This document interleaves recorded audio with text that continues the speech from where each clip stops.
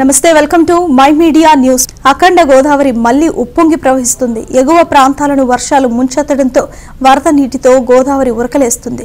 భారీగా వరద నీరు రావడంతో పశ్చిమ గోదావరి జిల్లా కొవ్వూరులో గోదావరి పరవళ్లు తొక్కుతుంది.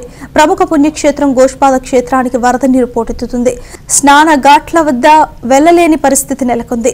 లోతట్టు ప్రాంతాలు జలమయమయ్యాయి. ఇన్ఫ్లో భారీగా ఉండడంతో ధవళేశ్వరం కాటన్ బ్యారేజ్ నుండి వరద నీటిని సముద్రంలోకి విడుదల చేస్తున్నారు.